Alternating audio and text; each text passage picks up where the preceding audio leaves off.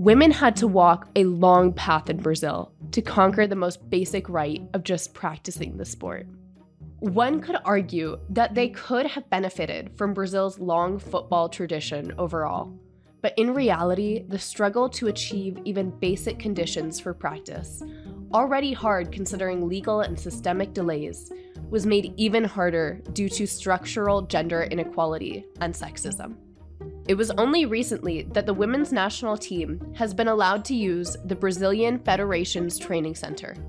For years, they could only use it when the men's team was not there. And it was just in 2020 that the Brazilian Football Confederation, or CBF, established equal treatment, payment, and prizes for both the men and the women's squad in the Olympic Games, but not for the World Cup. These achievements came late, after a long history of poor conditions and a struggle for recognition. If the conditions for the national team were not ideal, in Brazilian clubs the situation for women was even worse, meaning that many professional players could not dedicate themselves exclusively to the sport. And to get some insight on that, we spoke with Ivi Casagrande, former footballer and current head of performance of the Brazilian women's national team. Would you say that the players today, both in Brazil and mainly in Brazil, but if you have comments on the US too, that'd be great. Would you say they have more structure and recognition compared to when you started out? Definitely. My first experience in football, like 11v11 football, I think we barely would go to the gym. I think I've been through the gym. I had to go to the gym outside of the club because there's no structure or resources available. We didn't have somebody to actually with structure and manage the load, and the training sessions. So then as soon as I get to the club, it's already 3:00. We train until 6. I get home at around 9:30, 10 p.m. At that point, I'm completely exhausted. There's no way that I could actually focus on the studying part of it. And at the time, I wanted to be a doctor, so it was impossible for me to do that, or even do both. So that's when I found out about America and that I could potentially do both and have a degree and actually be able to do to play in a competitive environment at the same time as having the degree, which I thought I always think it's very important because football is not forever and you never know. It's so unpredictable with injuries and stuff like that. So for me, it was very good that I had that degree, and that's why I'm here. I think it made it easier, that kind of transition. So yeah, that was the reason that I left Brazil was because of that. And I think today we have like a holistic view of performance where we have doctors, we have physios, we have psychologists. Back then, I had problems with my confidence as a player, and you just had to deal with it because you might not have the resources to deal with it back in the day. So I think today we have more and more staff to be able to see the whole picture of the athlete and make sure we literally have everything that the athlete needs: nutrition, psychology, and even female health now. I, as a player, had no idea the impact of the menstrual cycle in the performance, or even on things like what to eat and what not to eat. Things that now, because I study and it's better now because we have staff that can educate and empower those girls. But back then, it was very hard to not only have those people around us, but also have that management of load where we're not playing 11v11 every day because otherwise you're going to kill your players, or you're just running laps instead of actually playing football and making sure you're fit using football. So definitely a lot have changed. I think there's still a long way to go, but I think we're definitely on the right path. I think there is more, especially in the big clubs, there's big medical departments, there's more staff, there's more more resources. I think it's an education. I think that's the biggest part, is having people that are able to, they have the degree to educate the players, so the players can do the work for themselves too. Because I think we cannot just rely on the professionals to guide you. I think it's our job as professionals in the field to really make sure we empower the players. And I think that's something that I didn't have as a player, and I wish I had. That's one of the reasons I wanted to be a high performance coach, because I wanted to make sure I would empower my players the way that I was not empowered. I didn't know anything about nutrition, and I didn't know about how to take care of my body. I didn't know how to have just a kind of conscious of my own body. And it's so important, just like self-regulation, self-understanding of what you need as a player. And I think now they have that like, especially in the big clubs, they have that on their side. And I think it's up to them to use that in their favor, and extract the best out of them. But of course, there's still a long way to go. The practice of football by women was banned in Brazil in 1941. Some matches were organized until the early 1940s, but instead of attracting fans, they sparked outrage, mostly from men. Following the buzz, then-President Getúlio Vargas issued a decree that was supposed to protect women from the violence of the sport, which could harm their motherly nature. The decree was not revoked until 1979, and it was only in 1983 that women's football became legal again. Meanwhile, in the United States, a 1972 bill called Title IX made gender equality mandatory in education, including collegiate athletics. By no coincidence, football, or soccer, became hugely popular among women in the United States, and 51 years later, the U.S. national team is the most successful women's football national squad, with 4 World Cup titles and 4 Olympic gold medals. And I'm wondering, too, building off of that a little bit, what you see as the difference this is just diving into that a little deeper, but what you see in the difference in the physical and technical preparation of athletes today and when you started training. Mm-hmm. So in terms of, you didn't have role models, but also if we're looking at what that looked like on the ground. Mm-hmm. I think there's still a lot to be done in that aspect. I think there's a lot of environments there is very isolated, like the physical side and the technical side.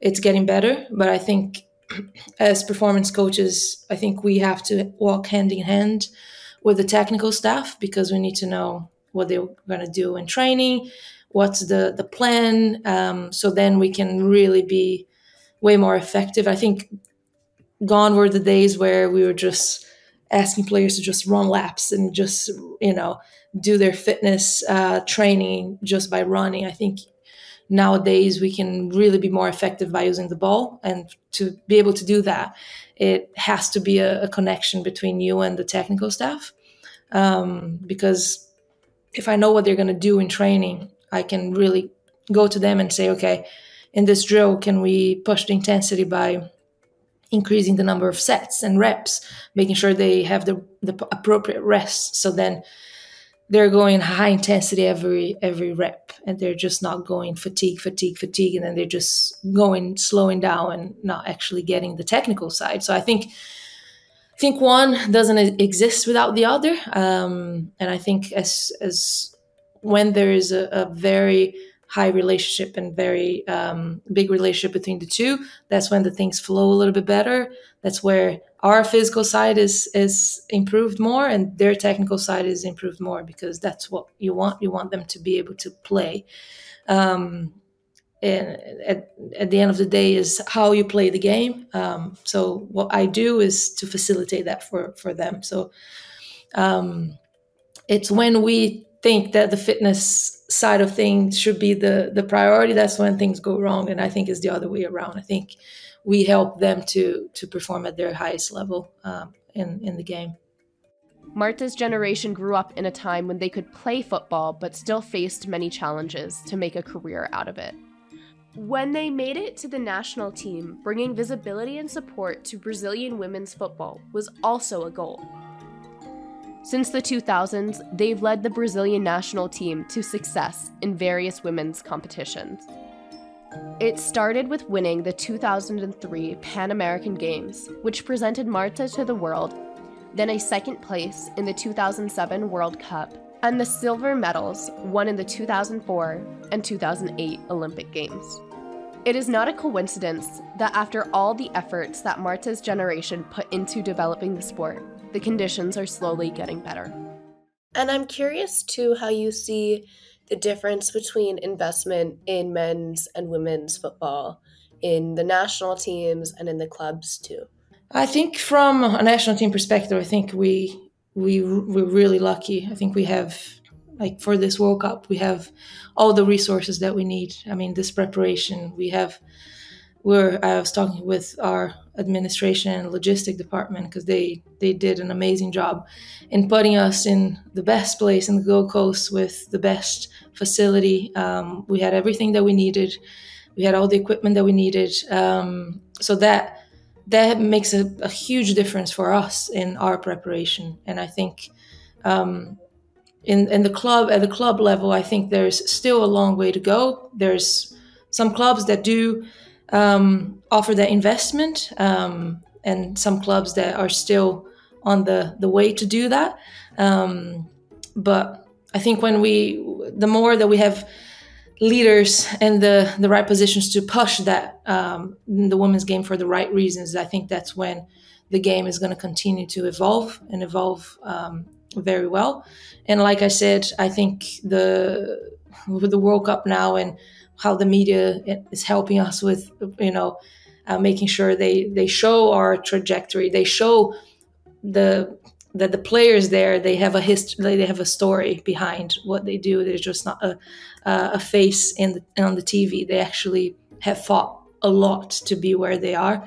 And when you see players like Marta, that Formiga, all those big players that helped shape that for the generation now, and it's very cool to see that the younger generation, they are very appreciative of that, and they are pushing it.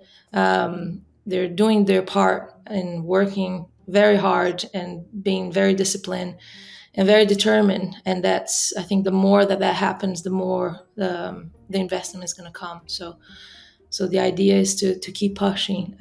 But yeah, we're very lucky here to have everything we needed and the preparation that we needed, and it makes our jobs so much easier. In the 70s, Brazil was already the land of football we know today. Pelé was already considered the best player in history. Brazil had already won 3 World Cups, and the national team's yellow shirt was already widely celebrated as a synonym of the beautiful game. Throughout the 20th century, football became a reason of pride for all Brazilians. And with the sport's professionalization in the beginning of the 1930s, football also became a path out of poverty for many young people, but not for girls. 44 years passed between the creation of Brazilian men's national team and its first World Cup championship. And another 28 years went by between the country's first title in the sport and the women's national team's first match in 1986. The same year Marta was born. And I'm wondering too, we're trying to explain to people outside of Brazil why the Brazilian women's team has not won a World Cup yet, apart from the men's team having several titles. And I'm wondering how you would explain that to them.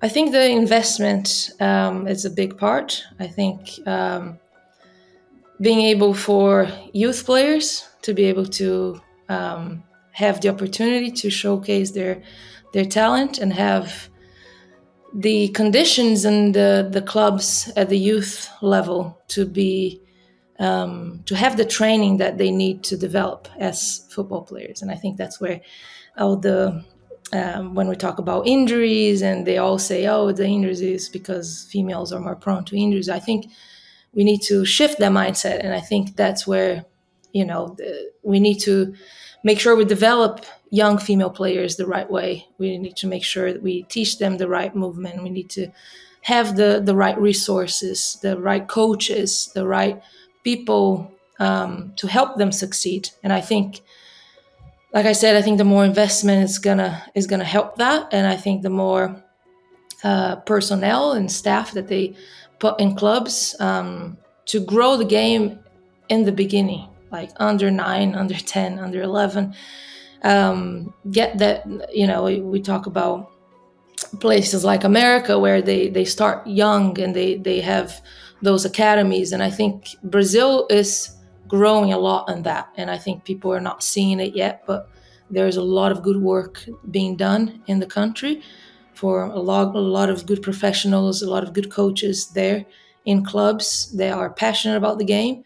But like I said, we have to trust the process. I think people sometimes they think it's going to come very quickly. And when you think about culturally, places like America, they've done for so long, and that help them.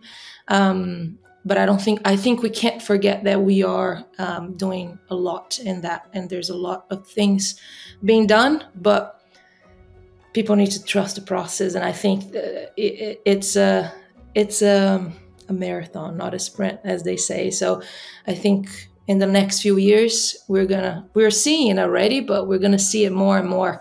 How we're gonna have more talent, that they're gonna have more players that are gonna be ready for the game, and they're gonna be prepared to play at the highest level.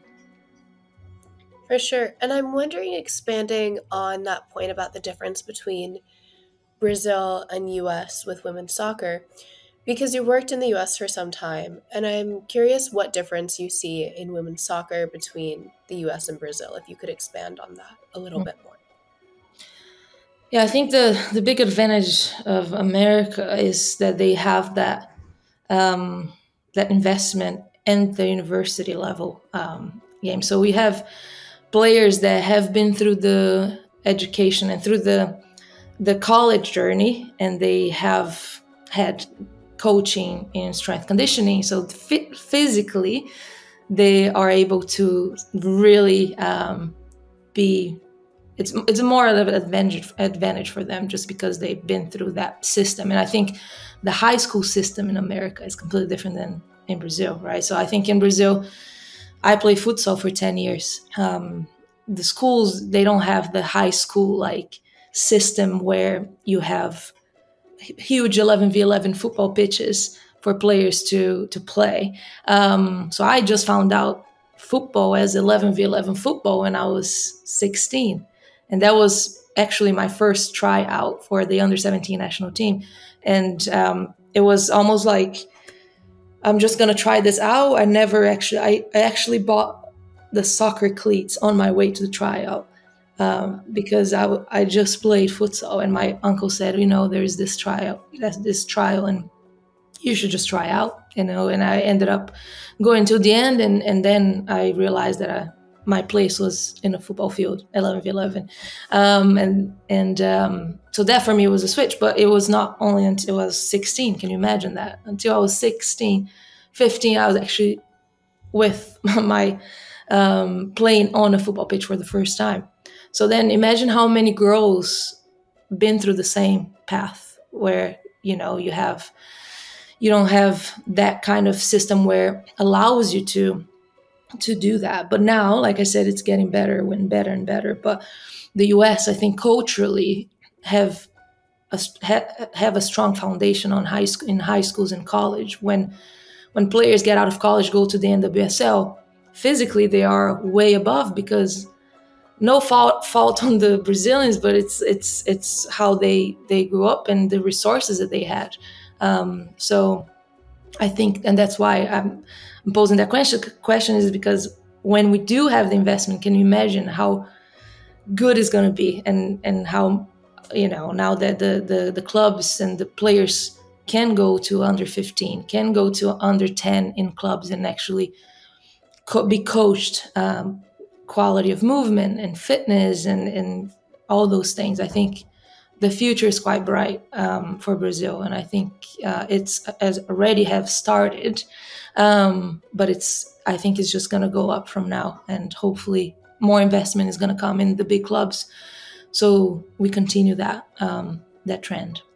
Marta, crowned 6 times the world's best football player by FIFA, is about to play her last Women's World Cup, which means it's the 37-year-old athlete's last shot at helping Brazil get its first title. How are you feeling about Marta's last season, and what are you expecting from this last participation on the World Cup? Marta is, I have a huge admiration for her, because I've coached her in Orlando Pride in 2018, 19, I think. And I grew up watching her play, and she was, Marta. And I think her passion for the game and her dedication, the energy that she brings, no matter what, I think is extremely contagious, and it's very exciting that we get to see that for this World Cup. And I think no matter what happens, I think she's gonna bring her energy and her passion and her skills, and whatever she brings, it's very special. So I think the world needs to see that one more time, and it's very cool for us to be able to see it firsthand here. For me, firsthand in the national team. I think that, it's very exciting for her and for everyone that get to experience that. Whether Brazil wins the World Cup or not, Marta's achievements are solid, both on and off the pitch. I think, like I said, I think there's still a lot to be done, especially in specific places in the world, but I think we're on the right path, especially with women's football, and I think the World Cup will help showcase that and help grow the game even more. I think this World Cup is gonna play a big part on that. So there's more recognition, there's not more media. If you can see it, you can be it. I always say that. So not only for the players, but also for people that want to do the jobs that we do. Females that want to do the jobs that we do, and they don't see as many women coaches out there, and if they see it on TV, they're like, okay, I can be that person. So I think it's all about empowerment and educating. Pelé's father was already a football player who gave the king lessons from early on. Afterwards, Pelé became a role model for millions of Brazilians. Marta didn't have someone to look up to like that, but that's now one less problem for future generations.